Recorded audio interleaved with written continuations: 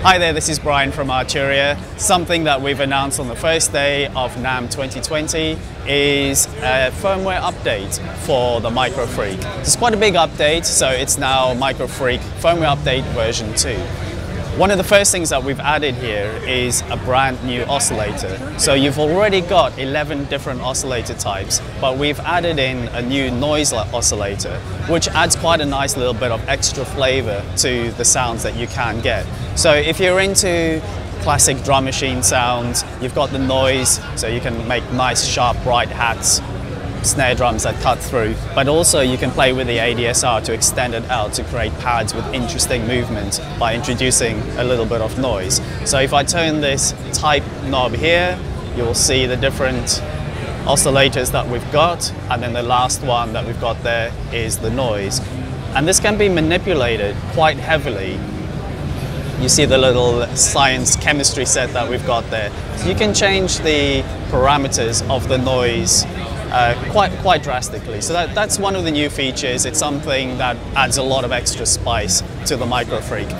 One of the other things that we've added is a chord mode. So it's a monophonic digital synthesizer, but it's 4-part paraphonic. So if you wanted to have a chord playing, let me just show you very quickly how to do that. So you've got just one note playing there. But if I want to have that playing as a chord, I just hold down this button, play my notes, and then I've got a chord. So that's nice for just playing the individual keys, but it becomes even more interesting when you put the arpeggiator on. So you aren't arpeggiating just single notes, you're actually arpeggiating chords, which is really useful. It's very easy just to switch that off if you want to go back to individual notes, or if you want to change the chord, you just overwrite that very quickly.